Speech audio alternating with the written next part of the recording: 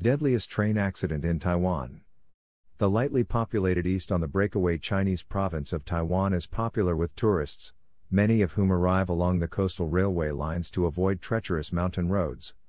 A passenger train with more than 400 passengers smashed into a vehicle on its tracks and partially derailed outside a rail tunnel in Taiwan on Friday. At least 36 people were killed and many injured. Survivors were climbing out windows and onto roofs to reach safety in the island's worst railway disaster in decades. Survivors were climbing out windows and onto roofs to reach safety in the island's worst railway disaster in decades. The crash occurred near the Toroko Gorge scenic area around 9 a.m. on a public holiday, and officials in Hualien County said rescue efforts were continuing. Media reported 350 passengers were on board. Reports said a truck or some type of service vehicle fell from a cliff and landed on the tracks, where a train emerging from a tunnel smashed into it. With much of the train still trapped in the tunnel, escaping passengers were forced to scale doors, windows and roofs to reach safety.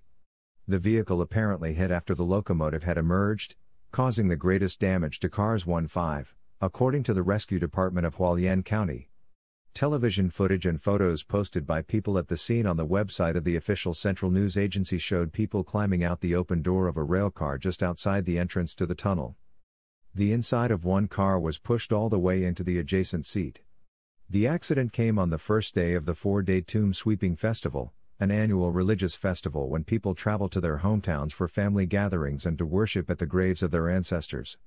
Taiwan's last major rail crash was in October 2018 when an express train derailed while rounding a tight corner on the northeast coast, killing at least 18 people and injuring nearly 200.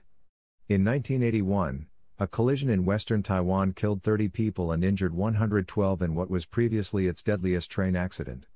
Taiwan is a mountainous island where most of its 24 million people are squeezed onto flatlands along the northern and western coasts.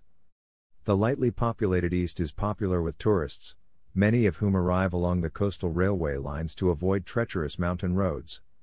Taiwan's extensive rail system has undergone substantial upgrades in recent years, particularly with the addition of a high-speed line connecting the capital Taipei with West Coast cities to the south.